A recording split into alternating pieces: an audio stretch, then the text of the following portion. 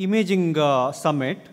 I mean, there has been a tremendous interest in the imaging right since yesterday's fellows course, and this is going to be a comprehensive imaging session. I invite the next chairpersons, Dr. T. Rajesh and Ajit Pillai. Both of them, please take our place and we take this session forward. Thank you very much.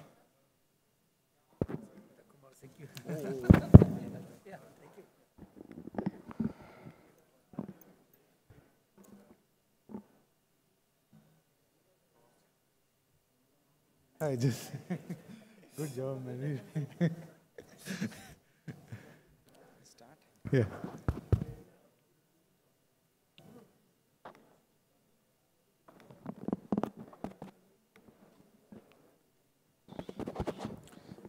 Good evening, all.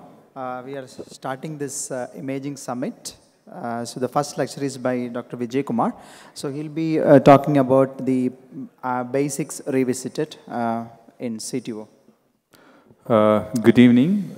We have listened to a lot of advanced IVS stuff throughout the day.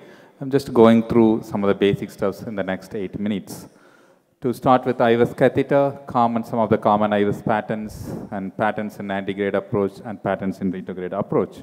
To start with IVS catheters, we have 4 types of IVS catheters currently available in India, 2 mechanical systems and 2 paced array systems.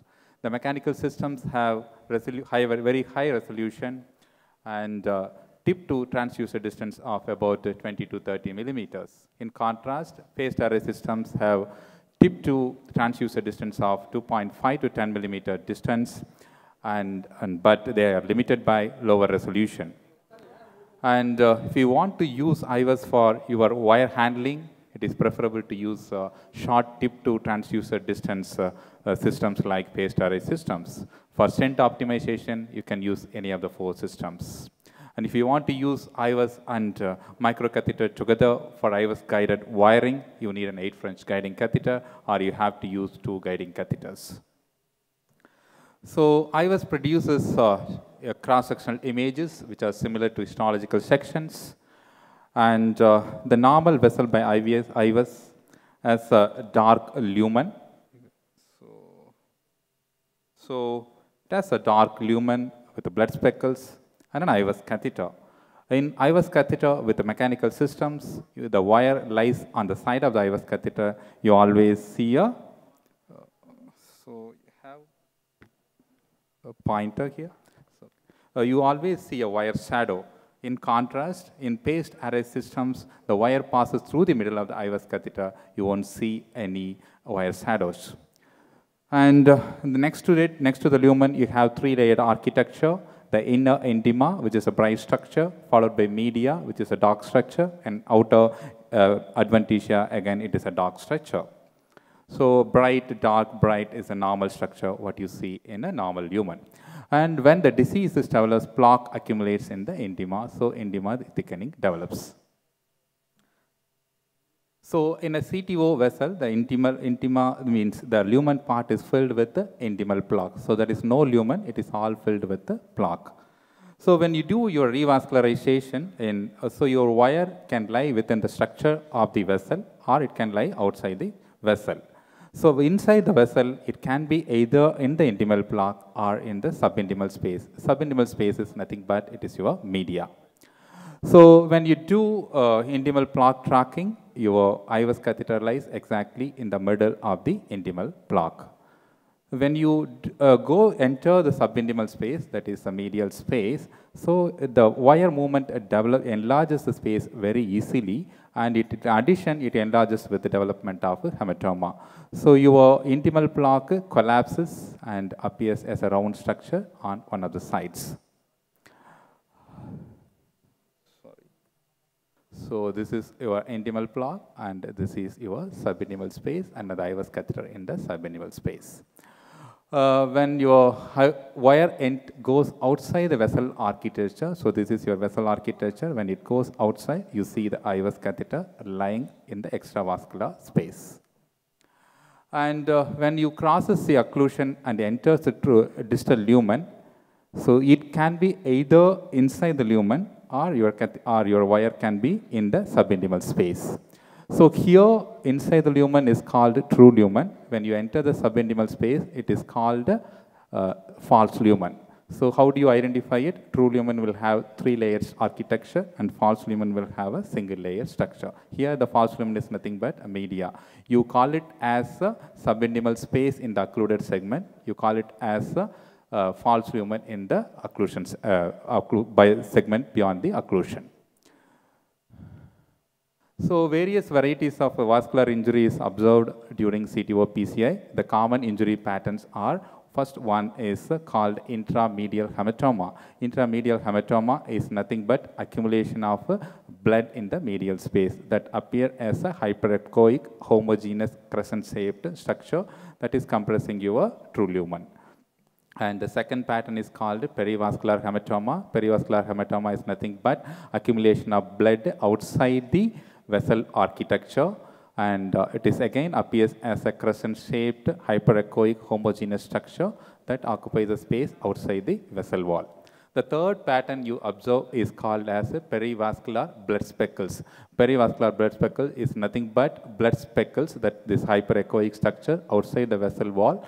And in addition, you see hypoechoic spaces. These are all contrast. So this is a mixture of contrast and RBCs. So these are the 3 patterns, 3 injury patterns you observe during CTO PCI. So when you do antegrade PCI, and if you have a blend stump with a side branch, suitable side branch, you can easily identify the proximal entry zone, that is a proximal cap, by doing the side branch IVUS pullback.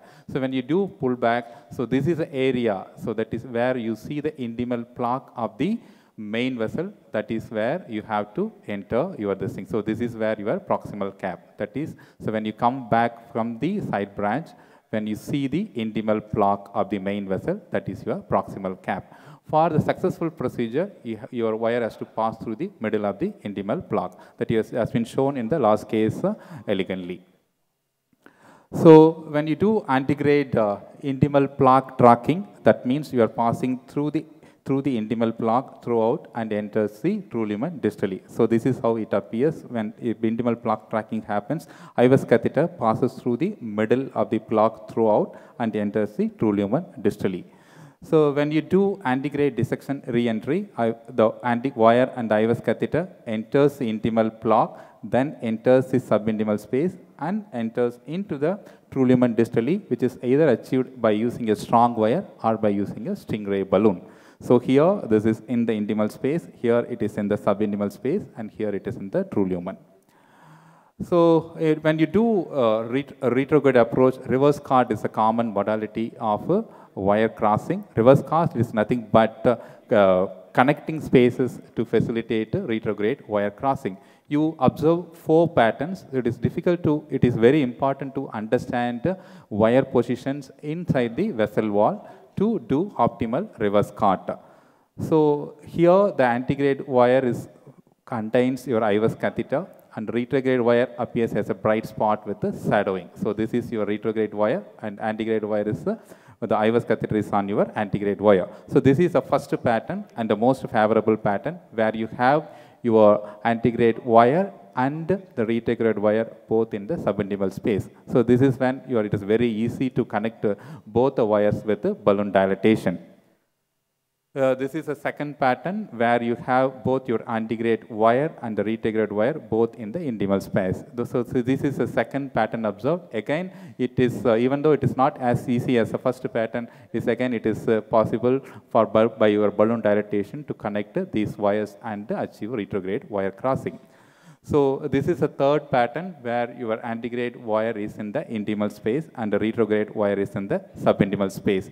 Here, it is much more difficult comparing to the first 2 patterns. Again, by using a very big balloon, you will be able to connect it to these 2 bases.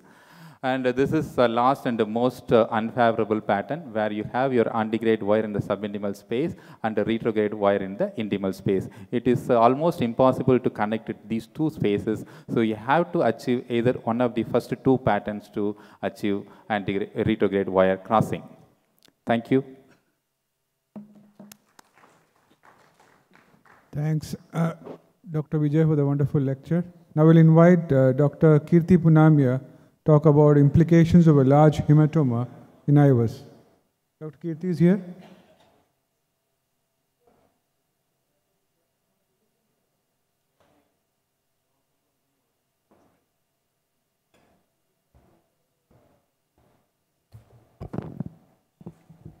Great. So large intramural hematomas, the IVIS findings and implications. So what is an intramural hematoma? I think Vijay very eloquently has described what a hematoma is. It's an accumulation. If you look at it, it's the 2002 definition from one of the largest papers that talked about intravascular ultrasound recognition of hematomas in the perivascular space. And this was from Mahiro from the US.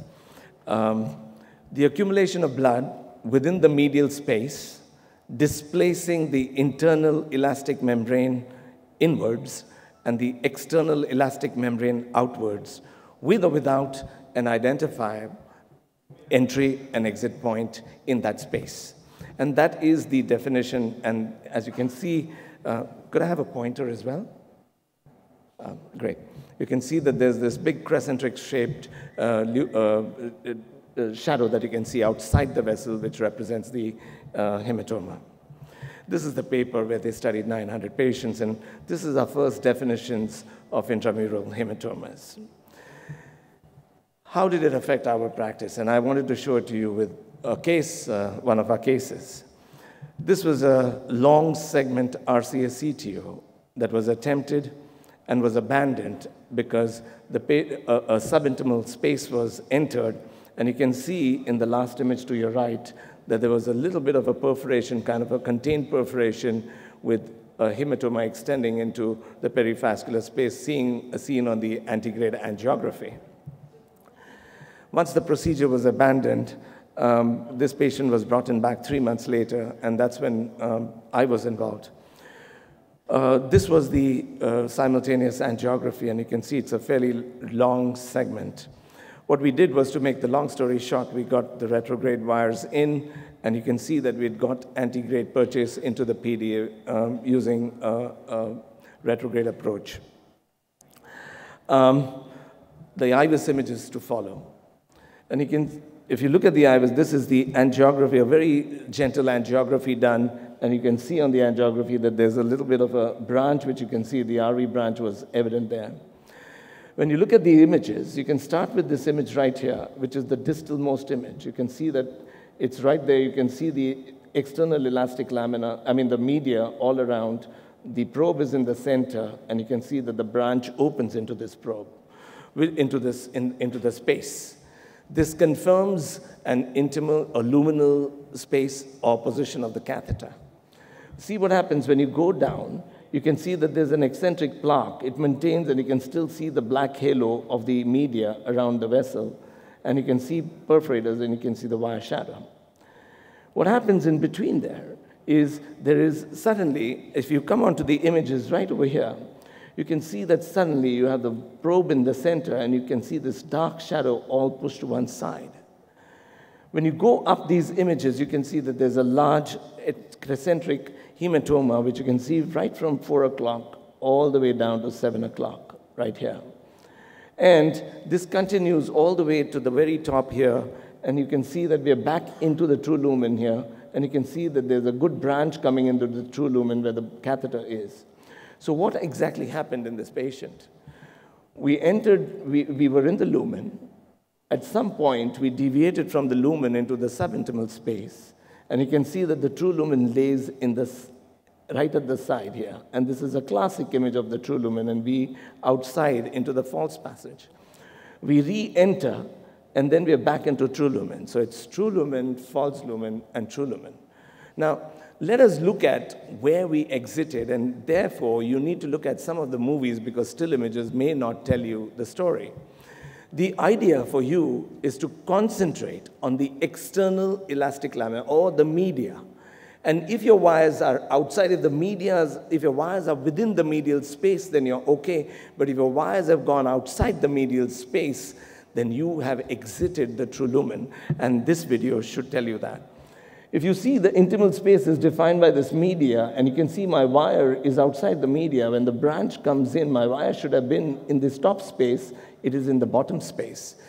So somewhere at the branching point, when I was penetrating, even though we used a retrograde approach, what we did was we re-entered at that point from a false lumen back into the true lumen distally, and therefore, while we were in the PDA, we were in the true lumen, but before the crux, all the way up to the RV branch, we were subintimal.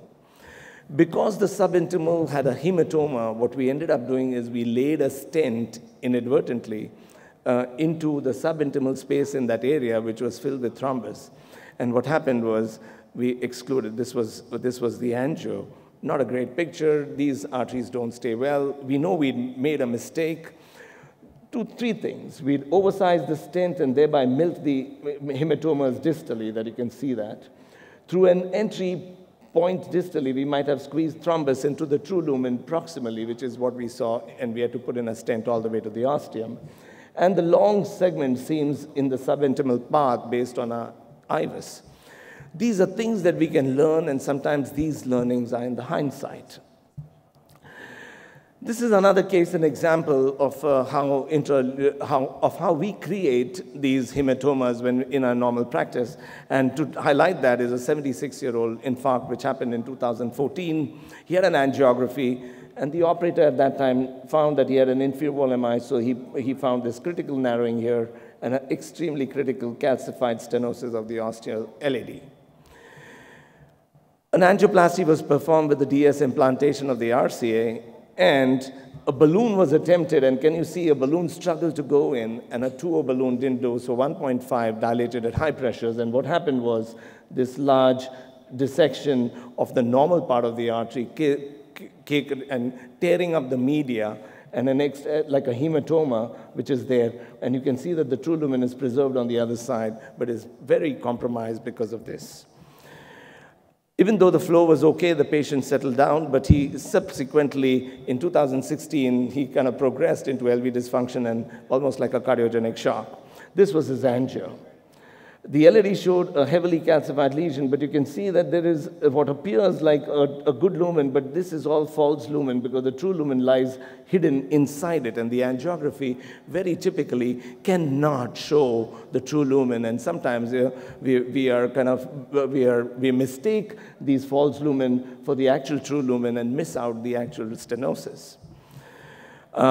This patient was, we went ahead with wiring this, and you can see obviously that it took us a while to get the wire into the true lumen through that. In view of the last previous pictures and the inability of the patient of the operator to get balloons in, we did a rotational atherectomy and then followed that with an IVUS image, and you can see that the distal IVUS image shows an eccentric plaque which is calcified. And there you can see the green is the true lumen, and there's a huge space that was created, which was that space which was parallel to the LAD, which was shadowing around it and obscuring the true lumen. And you can see that this is from a previous intramural hematoma. So this is what happens in its natural history when you leave it along. This was our final result, and this patient's done well. We got an angiographic follow-up 2 years later and is doing okay. The Japanese described it very eloquently. And one of the issues is this is a patient who, after you can see that there is a spontaneous dissection with, and when you look at the IVUS, you don't see any intimal disease, but you see a compromised lumen which has been pressed upon by something from the perivascular space which looks like a hematoma. And what did this operator do? Do nothing. He kept him on medical management, and this is what happens 3 months later because the hematoma gets absorbed. And once the hematoma is absorbed, you realize that the space is kind of restructured.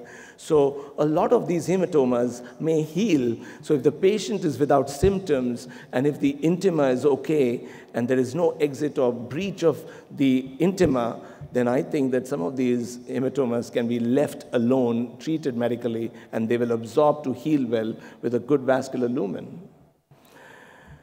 This is what happens to some of those patients. And this is a lady who underwent an angiography in my lab for evaluation of shortness of breath. And you can see the experience of choking. The CT coronary angiography 2 years ago showed a soft plaque in the proximal LAD with no significant luminal narrowing. And the nuclear imaging then was negative for inducible ischemia. This is the kind of anatomy we saw. We saw this little aneurysm right at the mouth of the LAD and a critical lesion at what looked angiographically 70% in the ostium. Anyway, the FFR was negative, so we left that circumflex alone. The LAD FFR was negative, so it wasn't functional. But we went and did an imaging. And what did we find in the imaging? The left main showed, this is the images that you can see. This is the LAD distally, and it looked good. The red is the intimal lining. The blue is the external elastic lamina or the media. And you can see that as you come in over here, this is interesting. You can see that there is an echolucent shadow going across into the lumen, which is marked by these red arrows, and that is the media. That means you have the true lumen on one side over here, which appears compressed. Then you have the media, and then you have a separation of the adventitia and the external elastic lamina right across over here, which is what would have been a hematoma. So what had happened to this lady might have been a spontaneous intramural hematoma as an acute coronary syndrome 2 years ago. And at that stage, that ruptured into the lumen, and the hematoma emptied out into the lumen, leaving behind that host space, which now looks like what is a pseudoaneurysm, which is there. Now, most of these pseudoaneurysms will do well, and if the lumen, and what we get guided by is if the FFR and these values are good, and if the minimal luminal area of the true lumen represents what would be potently equivalent to a normal FFR, then I think these can be left alone on medical therapy and treated well. This patient incidentally had a left main, angiographic left main, which was plaqued, and we found that the MLA was around 6.2 there, and we've left it on medical management. What does this complex lesion represent in the proximal LAD? It very much mimics, and it looks like a pseudoaneurysm, or it looks like an aneurysm, or it looks like what could be a hematoma. But sometimes when you do these IVUS images, you realize, though pardon me for those dark images, but believe me when I tell you that if you look at this entire thing is happening. You can see the tone intima right here and this necrotic plaque. But whatever's happening in these images is happening within the media. The media surrounds the entire event. And when the media surrounds the entire event, these are ulcerated plaques, and these are not hematomas. So when it is the entire event is happening within the medial space, you're looking at an ulcerated plaque. When you see that the media is dividing the two spaces with it in the center, like I showed in the previous view, then you're looking at an intramural hematoma. And to make this representation, here is a cartoon which actually tells you that the vessel architecture is the red line, which is the media, and you can see that. And you can see that the periva is the intramural hematoma. This is the hematoma. This is an ulcerated plaque because the media is all around, and you can see that the orange arrows inside represent a cavity within the vessel space with a ruptured or a breached intima, which is an ulcerated plaque, and sometimes one can be confused in doing a pullback. And so you have to then look at the video playback, and when you look at these videos as they come along, you'll be able to appreciate this, and you can appreciate the ulcerated plaque very different from an intramural hematoma, and that's important. Again, from Japan, they've taught us that in this patient who had a spontaneous dissection with a hematoma and compromised lumen in the LAD, the operator on the IVUS found a huge intramural hematoma, and what he did was he sized the artery based on the IVUS, went in with a cutting balloon, and nudged it. So what he did was IVUS-guided, controlled fenestration or disruption of this junction of the media in between, or the membrane in between, and therefore you empty the contents of the hematoma into the true lumen to get washed out. What happens is clearly shown on OCT, where you can see the breach of this with a cutting balloon, and so you see this shagged lumen. One would wonder, what do you do with them? And sometimes you'd be tempted to want to stent them. Don't stent them. Don't stent them. Because what happens is, if you were to stent them, you would stent them based on the normal size, and when eventually the hematoma resolves, you will find that there is these struts right in the center with an absorbed hematoma, and they be hanging in the middle of the lumen, and so it looked like a Malapose stent at the end. So don't stent them, because if you do a 6-month follow-up, you will feel that these hematomas, these arteries have healed very well. The The idea is if the flow is good, do not get seduced into putting metal in there for this one reason, and that's important. I want to end there because we could go on for long, but these are the important issues. That intramural hematomas are visualized by IVUS and OCTA likewise, and imaging becomes the core of understanding what we have and how we treat these. They are most likely to be confused with ulcerated plaques, and so the operator needs to be careful. The ulcerated plaque necessarily needs to be stented and stabilized. The hematomas don't need that. They often will compromise the true lumen and may heal spontaneously or over a period of time develop a pseudoaneurysm like I've shown both those cases. The IVUS-controlled penetration of intramural hematomas using a cutting balloon is probably the way to go. We need to have more data, but it is the best way to preserve the lumen long term. Stent expansion may squeeze the intramural hematomas proximally or distally, compromising lumen, and therefore, in my experience, that sizing has to be critical when we find intramural hematomas, and sometimes overexpansion, pardon my spelling over there, but overexpansion may be associated with slow flows, and underexpansion may result in delayed malapposition following absorption of these hematomas, and that's not acceptable either. Thank you very much. Thank you, Dr. Kirti. We'll allow a couple of questions. I have one. Just like dissections and other intimal issues, do you have any suggestions in terms of quantifying the hematoma? Largely, we go by the flow. Like if you have a flow compromising hematomas, we end up aspirating it, we end up stenting it. In the context of CTOs, because obviously you have a plaque inside, you end up stenting it. But in cases like you have shown, like spontaneous coronary artery dissections with hematomas, some of them do heal without any residual left. Some of them end up having pseudoaneurysms. So is there any paper which addresses quantifying these hematomas you have in your? So the only paper that I actually read about a group of cases was that which imaged those hematomas and defined the appearances and the incidences and prevalences in PCI and around coronary atherosclerosis spontaneously. There is no paper which defines us how to treat intramural hematomas, but when you look up, you'll see scores and scores of case reports of what various people have done for this. I think your question was more, how do you quantify it? So rather than quantifying the hematoma per se, what you need to know is its influence on the lumen, because that is what is relevant to that patient, because that is going to compromise the blood flow.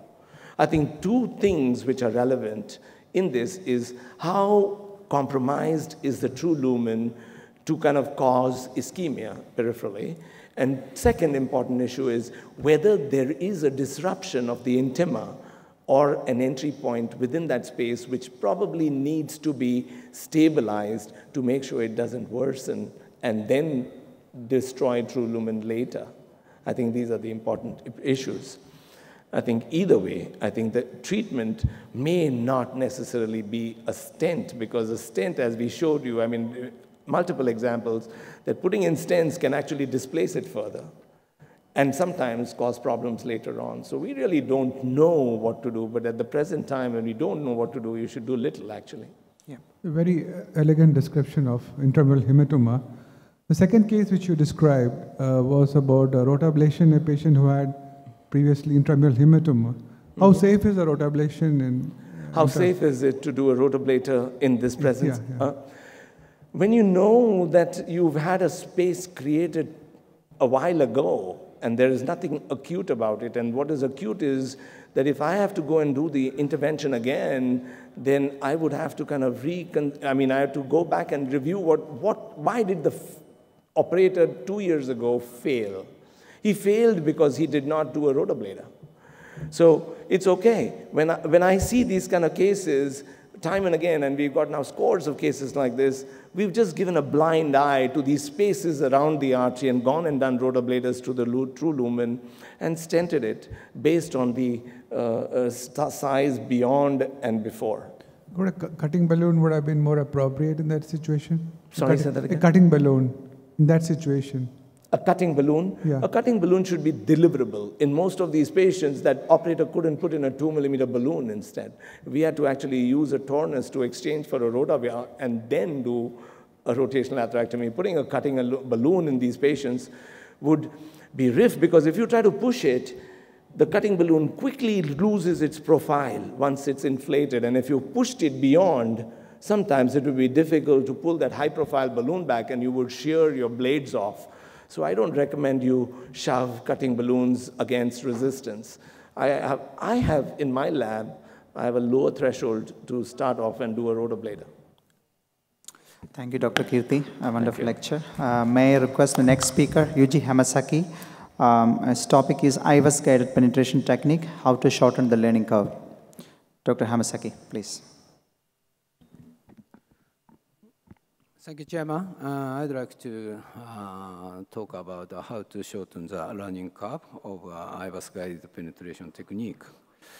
And the role of IVUS-guided penetration in CTO PCI is two roles. One is get the entry point of no-stump CTO with side branch, and the other is one IVUS-guided rewiring. To shorten the learning curve, first point is where penetration should be started, and another point is how to decide the direction of penetration. First, I'd like to about where penetration should be started. First, no-stump CTO with a side branch. This is a IVUS findings of no-stump CTO with side branch. As you know, in this situation, we performed IVUS from a side branch, and as you can see, we can see the entry point clearly by IVUS, just like this. So, of course, we perform wiring around us here. And this is IVUS-guided rewiring. Of course, IVUS-guided rewiring is used after failed antegrade wiring. So, failed antegrade wiring made a subintimal space like this. And as you know, after failed antegrade wiring, subintimal space is getting larger, easier, just like this. And intimal plaque is getting smaller like this. This is a typical IVUS findings of failed antegrade wiring. IVUS-guided rewiring is not re-entry method, so IVUS-guided rewiring is not performed from a subintimal space to intimal space.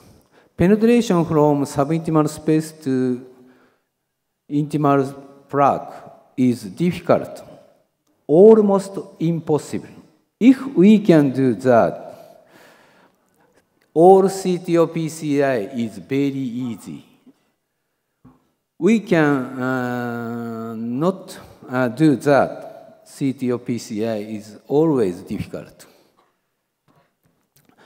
And this slide shows how to perform IVUS-guided rewiring. Rewiring must be done in intimal plaque to advance guide wire into intimal plaque. So, role of IVUS is to identify entry point of first guide wire to subintimal space. This is an entry point. In this scheme, this is an entry point to subintimal space. This is an entry point. So, rewiring starts at the proximal side of this entry point based on IVUS findings. So, rewiring point of IVUS-guided wiring is here. It is very important point to perform IVUS-guided rewiring. So, next point, how to decide direction of penetration. In this point, there is two methods. One is a bi-IBUS image. This slide showed wiring under the IBUS image for no-stamp CTO with a side branch. As you can see, CTO is true lumen is here. So, ideal position of chip of guide wire is here. So, if guide wire is there, by counterclockwise rotation, guide wire can be moved from here to here. When guide wire is here, by clockwise rotation, guide wire can be moved from here to here. This slide shows the wiring under IBUS image in IBUS guided rewiring. First, at distal site of entry point into subintimal space, here, location of plug is confirmed by IBUS findings. Plug in this scheme, plug is here.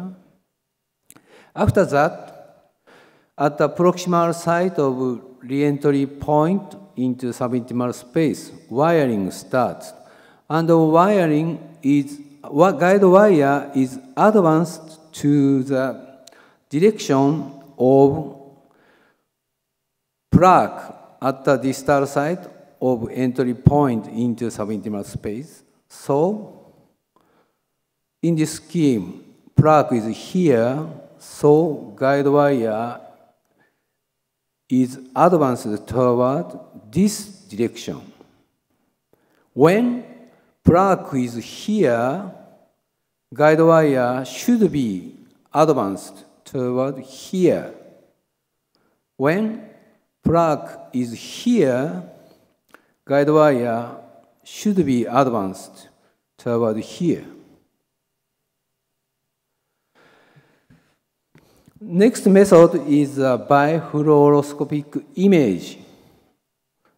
In this method, two methods exist. One is the relation between IBUS and the guide wire and the use of a branch. So, and this this method, to use this method, to understand from where IBUS image is seen by fluoroscopy is very important. So this slide showed how to understand from where IBUS image is seen by fluoroscope. And in use of Thermo IBUS and Boston IBUS, we can see the guide wire used for introducing IBUS on IBUS image, just like this. So, on fluoroscopic image, IBUS is upper side and the guide wire is lower side. It means we see the vessel from this angle on the fluoros image. When guide wire is upper side and the IBUS is lower side, it means we see the vessel from this side on fluoro image. When guide wire and IBUS are overlapped, there is two possibilities from here to here. So in such a situation, we perform a clockwise rotation or counterclockwise rotation. So after clockwise rotation, IBUS is upper side and lower side is the guide wire. In this situation, we see the vessel from here and another pattern is from here. In use of volcano eagle eye, on IBUS image, we can not see the guide wire used for introducing IBUS. So in such situation, we have to insert other guide wire. After that, method is the same as the previous pattern. Let me show you one case. This case is LCXCTO. From the angiogram, entry point is unclear.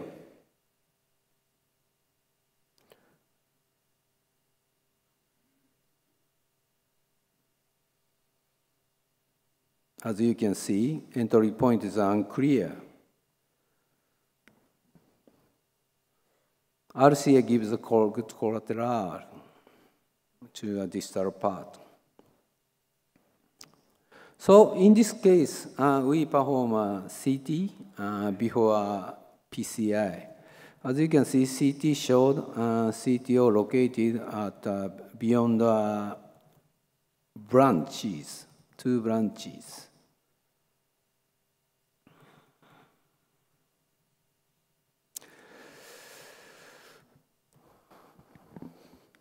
So PCI, of course, PCI start with IBUS guidance.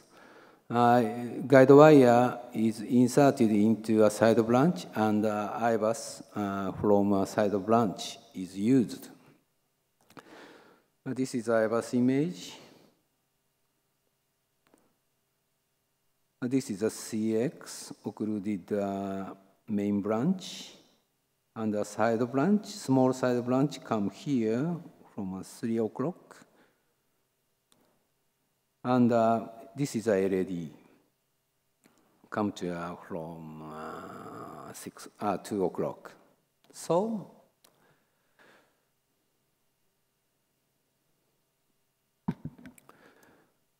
in this fluoroscopy, as you can see, guide wire and IBUS catheter are completely overlapped. It means we see the IBUS from here or from here on fluoroscopy. And the side branch come from 3 o'clock, and LED come from 2 o'clock. So it means on fluoroscopy, side branch branched to upper side, and LED also branched toward the upper side. So it means we see the vessel from here on this angle. So LCX is here, so we have to advance guide wire this direction.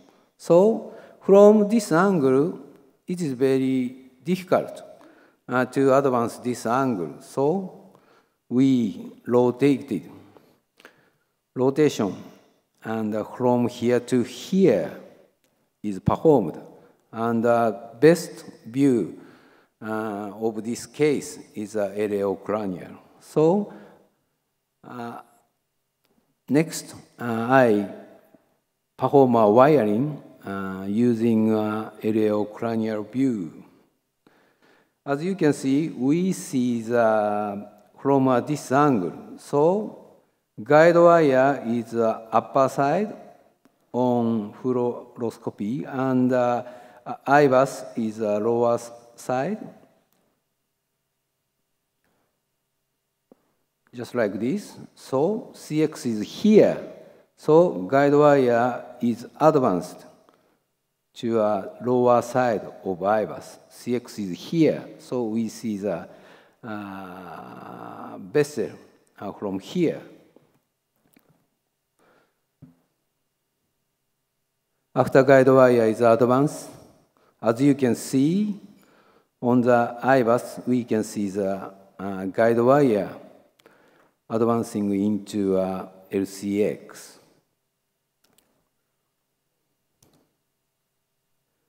After that, guide wire is advanced gradually. Finally, we can get the good recanalization. So, I'd like to summarize my presentation. IBUS guided penetration is an useful method in following situation of CTO PCI. No stamp CTO and IBUS guided rewiring. To IBUS guided penetration effectively, following technique is essential. Wiring and IBUS image. Understand from where IBUS image is seen by fluoroscopy using a relation between IBUS and the guide wire and the branches. Thank you for your attention. Dr. Hamasaki, excellent lecture. I have one question. You said we need to rotate clockwise and anti-clockwise if the wire is not seen at the Navifocus and Boston. So in a given case, you decide, how you decide to rotate clockwise or anti-clockwise? You understand my question? When you don't see the wire, you rotate clockwise or anti-clockwise to see which angle you want to penetrate the wire. Understand? Of course, it depends on vessel position. Correct. Yeah. So you try both and then decide? Yeah. One side is enough. Fine. But then how will you decide it's clockwise or anti-clockwise? Of course. Initially, we use LAO side, and we cannot move more counterclock side. Okay. So, in such a situation, we have to use clockwise side. So, it depends on vessel position. Okay. Yeah. Okay. Great. Thank you, Dr. Hamasaki. Very well elucidated lecture. Thank you very much. Excellent lecture. Thanks once again. Dr. Nasu is still operating, so that lecture we have to skip. So we'll go to the next one, which is again by Vijay. New Frontiers in IBUS Technology. Please, Vijay. Good evening. This talk is about the newer frontiers in imaging technology. The newer frontiers have come with the aim of resolving the shortcomings of the existing imaging modalities by either introduction of new technology or by refining or combining the existing modalities. Few are already in clinical use and others are in pipeline. We have angiographic roadmap for endovascular procedures for a long time. And it was not feasible earlier because the coronaries constantly move during angiography. However, this technology has been recently introduced for clinical use called dynamic coronary roadmap. So this is how it works. The angiographic images taken and the earlier it can be superimposed on the live fluoroscopic images. So that is called dynamic coronary roadmap. So even though it is very useful for real-time wire handling or your balloon positioning or stent positioning and intervention like left main intervention or complex bifurcation interventions. So it is not currently useful for CTO procedures because the current technology requires whole vessel opacification from one direction. So it has to opacify by contrast injection in one direction. And all the wire manipulations or stent positioning, everything has to be done in a single view. So then only you can use this image. So in CTO, you'll be injecting in two directions because the vessel will be opacified in two directions. And you always need orthogonal views. So we maybe if you get this technology for CTO procedures, you don't have to take retrograde injections all the time. So maybe in near future, you'll be getting this same modality for CTO applications too. And the second innovation is co-registration of CT images with angiography.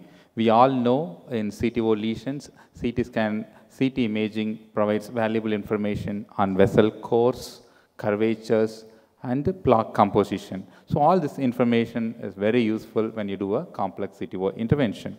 Here you can just see that this is a long LED CTO, and this is a co-registered image here.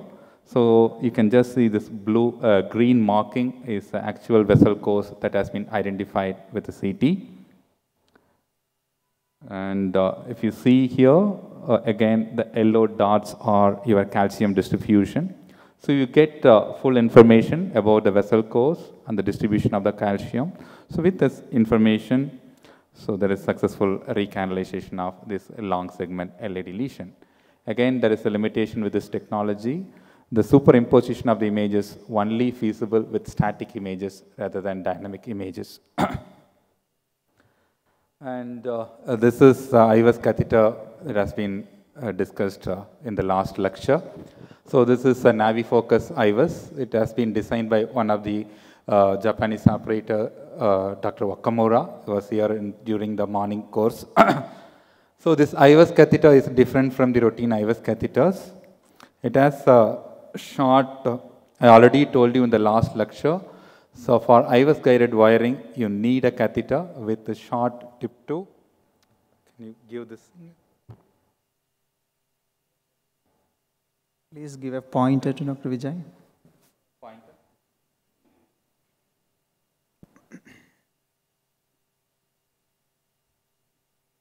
So you need to have short tip to transducer distance. So it is about 9 millimeters in this catheter, and a very low profile, 2.5 French, so it doesn't produce much vessel wall damage when you put into the false lumen. And it has a double monorail design. You can just see a short monorail here and a long monorail. So that gives the catheter as a better pushability. And this wire position is eccentric. So you don't have to use a second wire that Dr. Hamasaki described it nicely. So you can get this overlap images and the separation images very easily with a single wire inside, because this IVUS catheter serves as an additional marker. And other technology that has been there for quite some time, as back as in 2009 that has been introduced, but so far it is not into clinical use. So this catheter has, this catheter has an IVUS transducer in the tip. So that produces the images, conical images of the vessel structure in front. So it can easily differentiate between the vessel wall and the intimal plaque. And in addition, it gives radio frequency energy, so that helps in revascularization. So it serves both as an imaging catheter and produces radio frequency energy that results in revascularization of the intimal plaque ahead. So this catheter, though it has been there in for a long time, it is not yet to be introduced into the clinical practice. And the third IVUS catheter, high definition IVUS catheter, 3-4 companies have been producing these catheters, only one into the clinical practice, that is a HD IVUS from the Assist. So this produces very high resolution images. Images are somewhere between OCT and the routine IVUS catheter, and without compromising the depth penetration capacities of the current IVUS modalities. In addition, you can do a rapid pullback. You can achieve a pullback speed of about 10 millimeters per second. And for getting clear images, you can either inject contrast or saline. It works exactly like a OCT catheter, but it produces more depth penetration and an image quality somewhere between IVUS and OCT. And moving to the next modality is this IVUS co-registration with angiographic images. So this IVUS co-registration gives you cross-sectional images, longitudinal IVUS images, along with angiographic images. So you can exactly correlate the IVUS abnormalities on the angiographic images. And in addition, you can precisely identify the stent landing zones.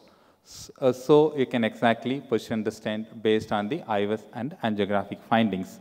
A study has shown that geographic miss is about 60% in routine angiographic guided PCI.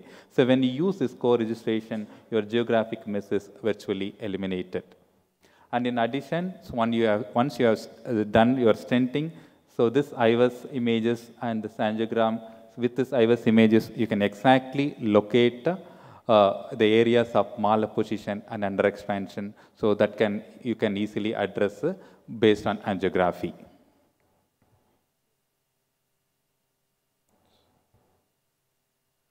So the same co-registration is available currently with optical coherence tomography also. So it also gives all the information that already I told you for IVUS. In addition, it gives something called lumen profile. This lumen profile, it gets all the information from the 3D reconstructed images.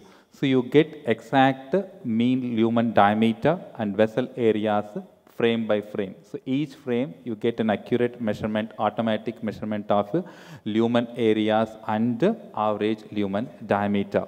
In addition, whatever bookmarks you do on the longitudinal image, so that is automatically get transferred into your angiographic images. So exactly you can mark the landing zones, and you can also identify areas of minimum lumen area and calcium, everything are both angiographically and with OCT images. So in addition, it gives a variety of three-dimensional images that help in different stages of your PCA optimization. And this is metallic stent optimization that is available with the current generation OCT machines. This automatically measures the malposition, automatically identify the stent sets and measure the malposition at distance. You can just see this, these dots are all automatic identification of stent sets, and it also automatically measure the malposition distance and marks both on the OCT images and angiographic images. So you can just identify those places and put your balloon and optimize the stent. And in addition, it has a 3D bifurcation option. So this automatically locate your side branches. These markings are your side branches, and it gives something called Carina view. The Carina view gives optimal view of your side branch ostium. So by doing a main branch pullback, you get an optimal information about the side branch. In addition, once you have done your provisional stenting in a bifurcation, and this also helps in entering the exact distal cell. And with this three-dimensional OCT imaging, because you all know OCT, the light penetrates through the calcium, and you can identify both the leading and the trailing edges of your calcium. So with this, it will be feasible in near future to get the 3D rendered images of your calcium. So if you get the similar images, it is very easy to plan for your interventional procedures in calcified lesions.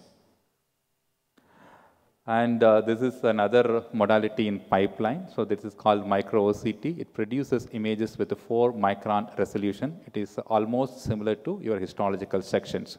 So once this comes, you can just image even your endothelialization. And the last part is fusion imaging. We saw multiple imaging modalities. Each has its advantages and disadvantages. Suppose if you take IVUS, it has a depth penetration capabilities, but resolution is poor. If you take OCT, it has a very high resolution, but a poor depth penetration. If you take NIRS, that is a near-infrared spectroscopy, it optimally identifies lipid-rich plaque, but it doesn't give any anatomical information. So if you combine the different modalities, so you're combining the advantages of different modalities. This is a combination of IVUS and OCT in a single catheter. You can do both imagings. So it combines advantages of this thing, what is OCT, which gives more information about lumen. It helps in identifying erosion or plaque rupture or intraluminal mass, thrombus, everything easily identified with OCT. And if you want to do a plaque measurement, plaque burden, And if you want to see behind the plaque, and if you want to see behind your lipid-rich plaque, so IVUS helps in all these areas. So it is combining the advantages of both IVUS and OCT. And this is a combination of NIRS and IVUS. IVUS gives you an anatomical information, and NIRS gives you information about the plaque composition. It is particularly useful in identifying the lipid-rich plaques that is usually appears as a yellow plaque. So this yellow plaque is a lipid-rich plaque. So it is an advantage. So here we are combining these advantages of anatomical imaging with chemical composition together. So this is already available for clinical use. And here we are combining OCT with near-infrared imaging, again high resolution anatomical image along with the plaque recognition capabilities of near-infrared imaging. And this is a combination of OCT and fluorescence. OCT gives anatomical information. Fluorescence gives information about fibrin deposition and inflammatory activity. So particularly it will be helpful in patients who have vulnerable plaque and in patients who develop thrombus deposition over your stent struts. And even it has been proposed in preclinical studies, it is feasible to combine the capabilities of IVUS, OCT, and near-infrared imaging. And some studies have shown that it is even feasible to combine CT images with IVUS and near-infrared imaging. So it gets longitudinal, three-dimensional information from your CT and plaque characterization of an NIRS and then other anatomical information from IVUS. And lastly, it may be feasible to get functional information from three-dimensional OCT because you get a volumetric information.